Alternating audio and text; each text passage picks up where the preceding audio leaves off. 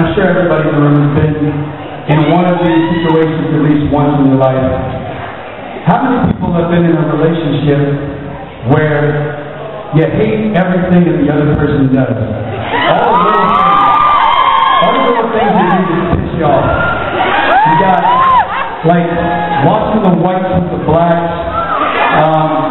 moving your car keys when you know you put them every time you walk in the front door, throwing out your porn.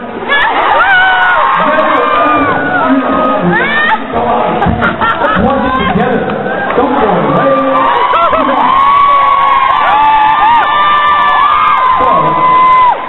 But at the same time, you might hate all these little things, but you also hate when they're not around. So you're like, damn if you do, damn if you don't. So I wanted to write a song about just that, and it's probably one of my favorite lyrical songs I've ever written in my life. This is a little ditty called I Hate It When You're Gone.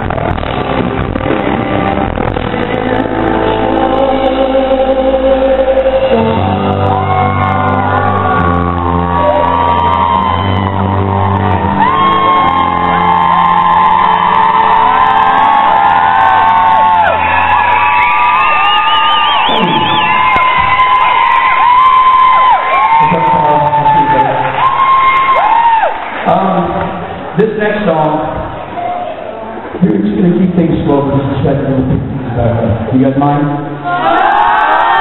Okay, good. I see we have some Carson bands over here. I just might do that. This next song is probably the hardest to sing. It is the hardest to sing. It's actually the hardest song I've ever had to sing. And it's the hardest song I ever had to write. And I wrote it with a gentleman by the name of Dan Mclean, who you guys know wrote a song called Incomplete. There's a song called In Pieces. There's a song called Unspeakable. You can let it go. There's the other one. Go stepping.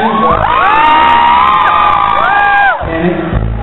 And then Unsuspected Sunday Afternoon. I still have such a mouthful, but kick-ass song. But Dan and I had always worked with the Backstreet Boys, so I never really had a chance to get to know Dan as a person one-on-one until we worked on my record. And I came to find out and realize that Dan, too, like myself, has some dad issues. My father split, jumped ship when I was 2 years old, popped back in my life when I was about 12, didn't see him again until about 7 years ago. And apparently, he's going to be at my next show in Berlin. So, it's going to be pretty fucking cool to see his face when he hears this next song. This is what I would say to my dad if he was standing right here. And I hope that this touches anybody in this audience who has any kind of relationship issues with their father, mother, brother, sister, anybody. And if I screw up, break down, start crying, we'll just start over and do it again.